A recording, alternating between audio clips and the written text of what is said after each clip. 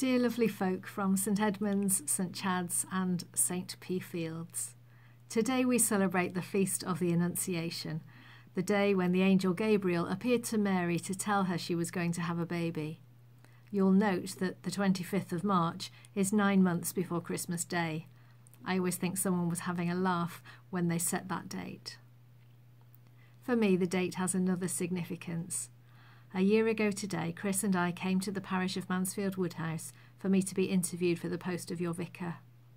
The first port of call was St Edmunds Church of England School, where I did an assembly.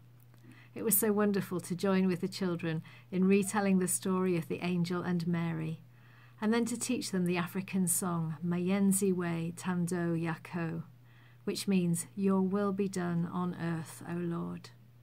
Effectively, that was Mary's response when she agreed to become the God-bearer, the one who would give birth to our Saviour Jesus. Of course, it felt very poignant to be singing those words whilst on interview for a new role.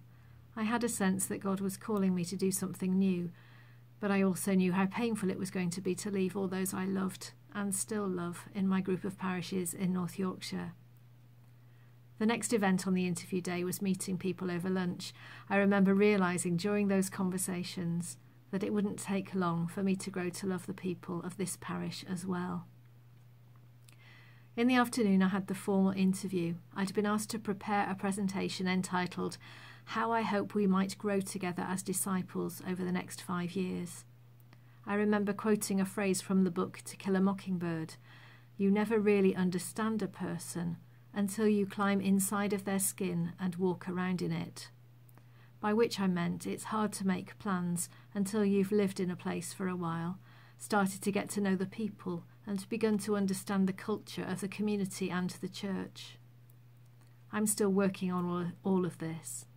The changes brought about by coronavirus will in some ways slow it down, although in other ways it may speed it up as we have this shared experience and as we all become more focused on what is most important in life.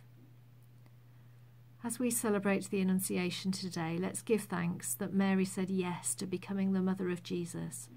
And in the midst of us all having to say no to so many things, let's think of one thing, at least, that we can say yes to.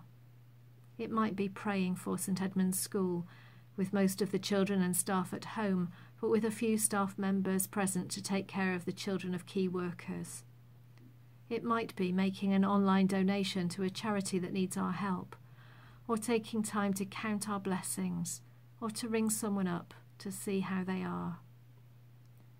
If you'd like to read the story of the Annunciation today, you can find it in Luke's Gospel, chapter 1. And in case you'd like to hear the song I taught to St Edmunds School a year ago today, here it is.